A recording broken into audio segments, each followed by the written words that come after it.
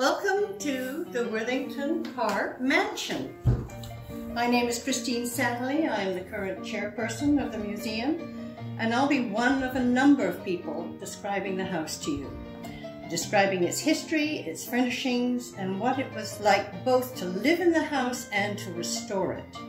If you're listening to this, you have already accessed the Digital Docent playlist, a series of 12 short YouTube videos.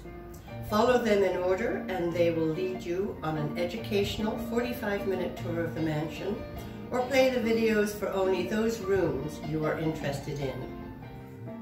We'll begin here in the entry foyer with a short history of the house. The Hamilton Worthington Mansion was originally built in 1892 for M.F. Hamilton. Mr. Hamilton ran the local goods store where Peninsula Food Store is now. He lost the house during the 1893 economic crash and ended up becoming the sheriff of Port Townsend. The house was sporadically rented or was vacant until 1907, when William J. Worthington bought the house and moved with his wife Grace and their 8 children. All 8 children, 2 girls, 6 boys, went to school in Quilcene, and all 8 went on to get college degrees. When Robert, one of the children, inherited the house, he became the 3rd generation to enjoy this house with his family.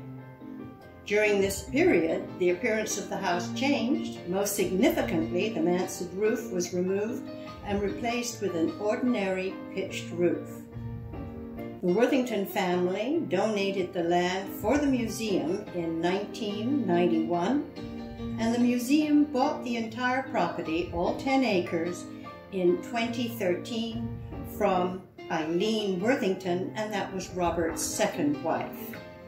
Eileen was well known in Quilcene. Here's Mary Phillips to tell us a bit more about Eileen and how the museum was able to purchase the property. Hi and welcome. My name is Mary Phillips, and I was born and raised here in Quilcene. I was a very proud chair of the Quilcene Historical Museum for years. But as a child, I spent my happy times with Ellen Worthington Jenner in this very wonderful old house. And as you can see, the craftsmanship is amazing. It's a beautifully refurbished house on a beautiful plot of land. We have many to thank for this amazing place, but none more than Eileen Worthington, the 2nd wife of Robert. Robert lived most of his life in this house. He and Eileen loved to entertain here, but bad health forced Robert to live his last years of his life in a care facility. Eileen was known in Quilcene for her very generous nature. She gave the land on which the museum sits.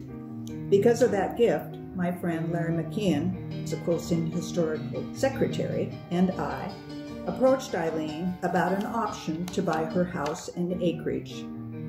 She was a bit taken back and replied, "But I'm still here." We replied to her that she'd make a wonderful, marvelous exhibit. She shot right back with, "Oh no, I want to greet them at the door."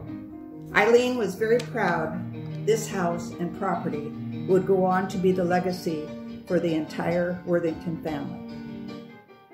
Thank you, Mary.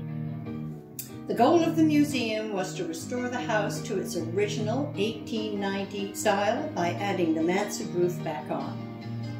Over 45,000 volunteer hours, over 1.6 million in grants and private donations have created this house before you.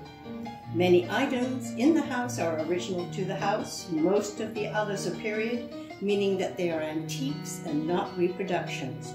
An example of this is the ceiling fixture right here in the entry hallway, true to the period with original etched glass. Just have a little chat about the front porch here. It was totally removed. This is all brand new woodwork up here. But we had a very old picture of the mansion, and we blew it up and we blew it up so we could get the detailing that you see on this front porch here. Let's step into the parlor.